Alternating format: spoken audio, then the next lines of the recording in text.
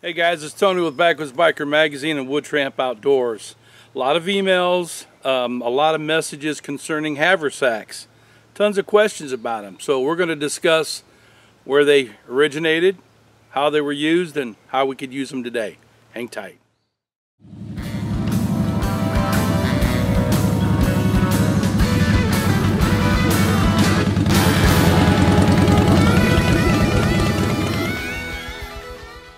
Welcome back. A lot of people have written us, really over the last few years, asking us to talk about haversacks, and I've avoided the subject only because there are a ton of videos out there. We are currently in the process of putting together an in-depth article on the subject that I'm going to talk to you about today.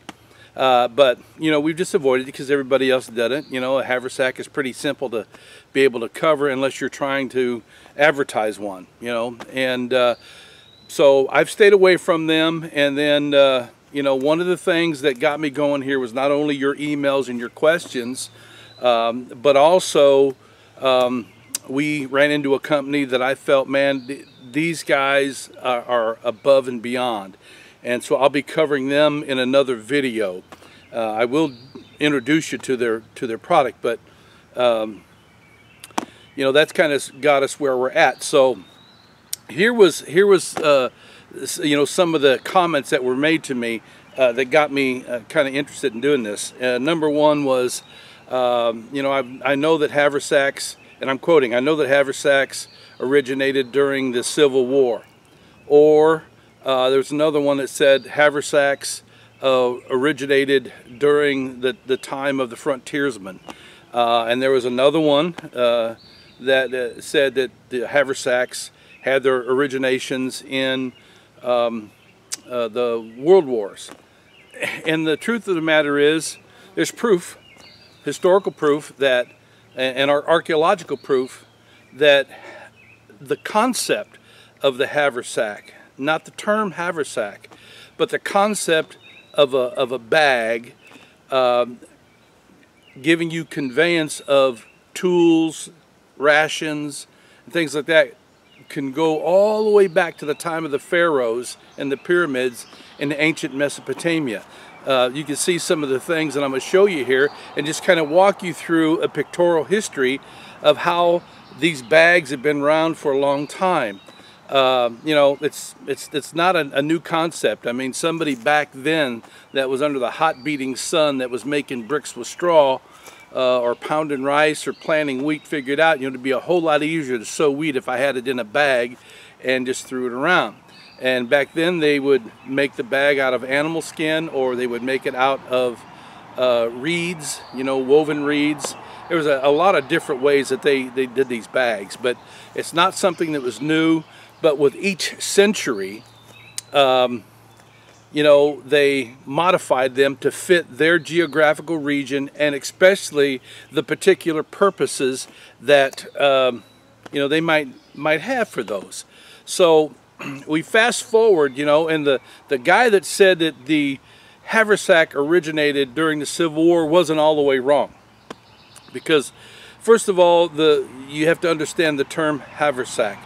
It's derived from an old German word that depicts an oat bag. Havers is oats, and sack is bag, and so they call it a haversack.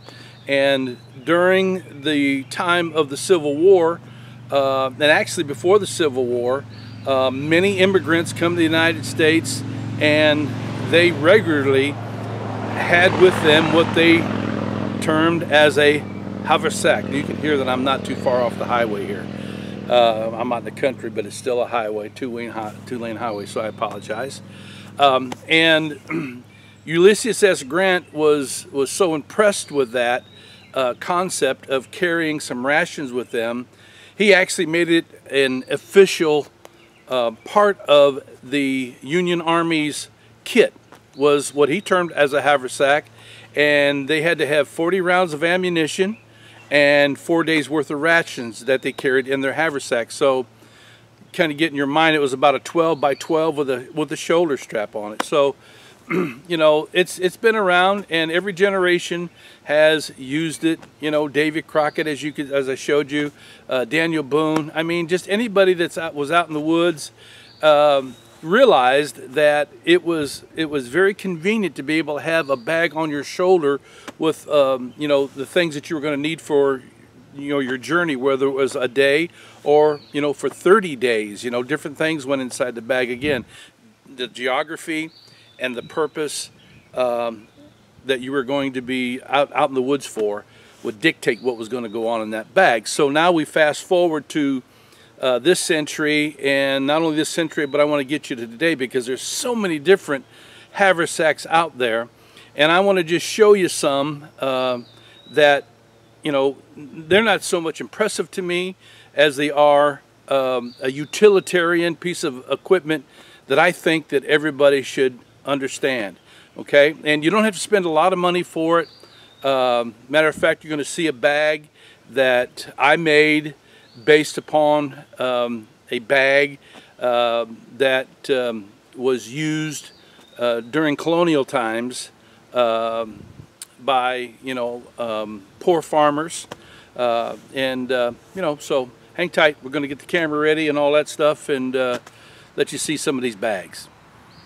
All right, guys, this first bag is, as I told you, I copied it as much as I could off a bag that was carried by common farmers, you know, that were not very wealthy, that had to just kind of improvise with what they had. And this is made out of a jute style burlap, as you can see. I'll back up just a little bit here. And it's bigger than the traditional 12 by 12 size. You know, it's a bag that I had.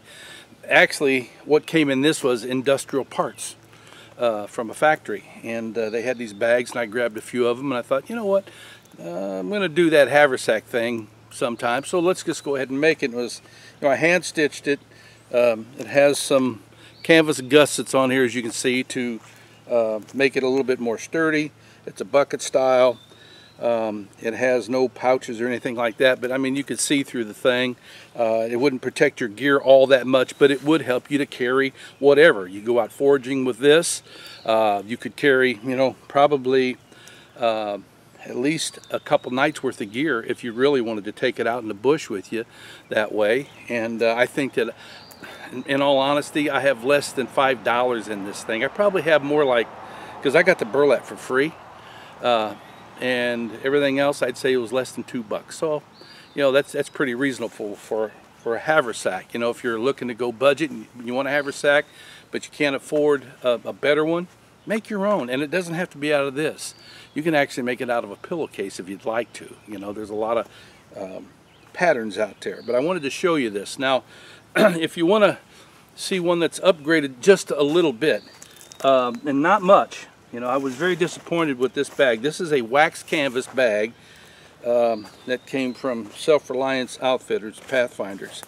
And I did expect more from them, but if full disclosure, this was very cheap. I think it was less than $25, something like that. And they have a better one from what I understand. But, you know, I'm thinking wax canvas. But it's a smaller bag that, you know, as you can see, there you go. It's got a nice little pocket in it. That's one of the things I did like about this. But it's so thin, when you hold it up, you can see through it. And I'm really concerned whether or not that this is going to be able to keep out, you know, the rain and the moisture like it should, you know, because it's supposed to be wax canvas. It's Chinese made, which, you know, you be the own judgment on that there. But, you know, there is just a few things in here that I have. Not a lot, but there's a plastic bag in here, and I got a compass and fire starter, and I got a Sawyer Mini in there, and you saw that bandana, and there's a flashlight that's hanging on here. Just something that I might take out when I am wanting to pick up tinder or things like that. But this really isn't a bag that I would carry because of that fact. But I wanted to show you, you know, that one that I showed you before, that's like no budget bag, and this would be considered a low budget bag. All right, so let me show you the next one that you'll probably like, because this one is made out of coyote skin. Took me 2 coyotes to be able to make this bag, but I saw a bag when I was a Boy Scout, obviously many moons ago, and we went to a frontiersman's rendezvous, and this fella had a bag made out of coyote skin, and I thought, man, I'd love to have that, but I couldn't afford it, you know, at all. So I always said, you know, I get a chance, I get the time, and time has really been the killer, because there's a little bit of an investment of time to be able to put these things together. But this particular bag, I actually waxed some canvas and made an inner bag, and it's got a bucket style. That's the main part. And this is about a 12 by 12, something like that, maybe not quite that big. But I also had a secondary pouch on top where I could put the things that I wanted quick access to, you know, whether it was a flashlight, a multi-tool, whatever it was. And then I used the other part for, you know, putting berries and tenders, and I got stuff down in there right now. Some tinder was in this one here. But as far as price on something like this, well, if you shoot your own coyotes or trap them, do whatever you want, it's just going to cost you the, you know, the day, the time, and that, you know, because and, you know, rounds of ammunition, whatever. But if you go out and you buy pelts, especially in this area here, they're processed. I think right now coyotes are going for around $32 to $35 a pelt, you know, and I got 2 of them here, so let's just say $70 in pelts, and another $10 in the wax canvas, and so that's $85, and you know, all the other miscellaneous stuff, you know, the threads and all that I put together. I hand sewed it, so you know, we'll just call it $100 in materials, and I think that'd be safe, you know, with the wax and all that. But you know what the real expensive part is? It took me 2 days to be able to do this, just cutting it all together and putting it, you know, there. But you know, I've had it for several years, and I've had a lot of offers to buy this thing. I just couldn't part with it. But I think I'm getting to the point where I am going to get rid of it here, and be honest with you, I'll probably sell it for a couple $100, you know. But so if you like that and you want to buy it, just text us, you know, and see if we can work something out. But this would be another one, you know, and this is what you know, a lot of frontiersmen, a lot of mountain men carried these, and they were very successful with them. All right, so now we're going to go up to a little bit more modern thing here. This is a bag by a company that has super impressed me. You know, we see a lot of wax canvas stuff. I like wax canvas. It's very rugged, it's trustworthy, and this is from a company called Campcraft Outdoors. And we've seen several of their products, and I gotta tell you, as far as wax canvas is concerned, I've not seen a better hand processed wax canvas than this company right here. The bag is very sturdy, very heavy duty. This is a lifetime bag unless you just decide to cut it up with your knife. It's very rugged. It has not even come close to failing me. This bag, I believe, no, is the bigger bag. This is the regular size bag, and then I'll show you the XL as well. This is the XL. This is the extra large right here. This is about a 12 by 12. And I'm just going to take a stab here. This looks like maybe 14 by 18, and it's just a bucket style with a flap. You know, there's nothing special here, except the strap. You know, the strap is an upgrade from just the single shoulder strap right here. You can adjust this, it's a little heavier. Also has a grab handle on the back, you know, and again, you could take this out for, you know, a couple nights if you pack it right. You know, it's just easy to be able to do that. You're going to be traveling light. But I don't have the prices out here, but I'll make sure that they get in on the video. But again, this is the bag that I had out. I got caught in a raging thunderstorm, and I was concerned about, I had a video camera and a still camera, telephone. I had all kinds of stuff in here, you know, my cell phone. And I was just saying, man, I hope this thing does not leak. And rain subsided, and I pulled everything out, poured it out. It was as dry as a bone, you know. So this is very impressive as far as wax canvas. He does it by hand, and it's his own old school formula, you know, so hats off to him. So that was the regular one. This is the XL one right here. Can't go wrong with those, man. And again, you hold this up in the sun, you're not seeing anything through it at all versus the one from SRO that I told you about. And then, as if that wasn't impressive enough, probably a week or two after that, you know, I was handed another bag from Camp Craft Outdoors, and I was told this is the next generation of his, or upgrade of his haversack. And this is a haversack of all haversacks. I mean, you take a look at this thing here, how big this is. It's not real tall. It's about 14 inches high. I don't know the dimensions out here, you know, but I'm going to lay this out to you when I do the review on the bag itself, because I'm going to do that. But as you can see, this is really, really a nice bag. And what I have in here right now is enough gear for me to be out for 3 days and 2 nights. That's my plan. And really, I could go longer than that if I wanted to. I just don't have the time to do it. But this is super impressive. And for all you bikers out there, whether you are a motorcyclist or you are an e-biker or just a regular mountain biker, what a great pack. I mean, it will fit on the back of your motorcycle. It will fit in a medium-sized saddle bag. For an e-biker, hardly put any weight. There's 12 pounds in this right now. I weighed it this morning. And talk about heavy duty and rugged, you'll see that in the next video. So please keep an eye out for that, because again, this is one of those companies that I would endorse, you know, for all of our subscribers. If you wanted to invest some money in gear, this is a great company to do it. So, you know, I hope that this has helped you out. You know, where would this be applicable for a modern day woodsman or a wood tramp, somebody who likes to get out in the woods? Well, again, you can carry your day's meal, water, shelter, all your cordage, all your blades, your illumination, whatever you need, you can carry in one of these.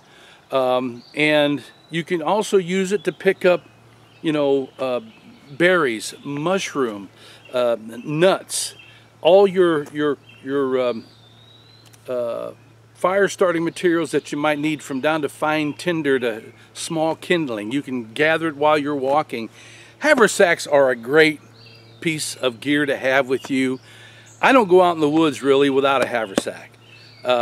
It's just, you know, I don't take a backpack all the time. Even the smaller ones like the John Pack that I love. But this right here, haversacks are worth their weight in gold. You know, whether you're going out for 2 hours or you're going out for 2 weeks or just 2 days, haversacks are a great piece of kit. They're not real expensive. You know, this is the most expensive one that I have seen, and this is only $85. And again, watch the video on the Camp Craft haversack that we're getting ready to do. Actually, we're going to shoot it today. So thank you for watching. Thanks for the question. We appreciate it. And as always, you guys ride free, you live free, and hey, become a subscriber. And you're entered into our monthly database. We're giving away some pretty good stuff this month, including a knife. So until next time, you guys ride free, you live free, and as always, you be safe out there.